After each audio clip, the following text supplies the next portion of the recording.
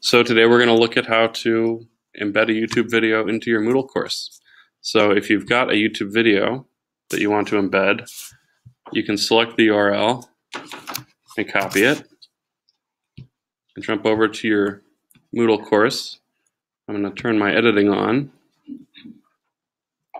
so that I can edit this first block.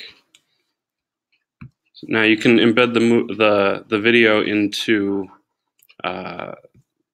summaries of blocks. You can embed it as an HTML web page. Anywhere that you have this HTML editor in Moodle, you can put it in.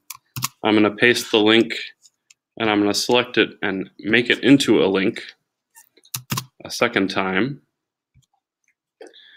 And if I save my changes, Moodle is smart enough to know that I wanted to embed that video. And there it is. And so now my students can see. So it's that time of year again. And play the video right in the browser.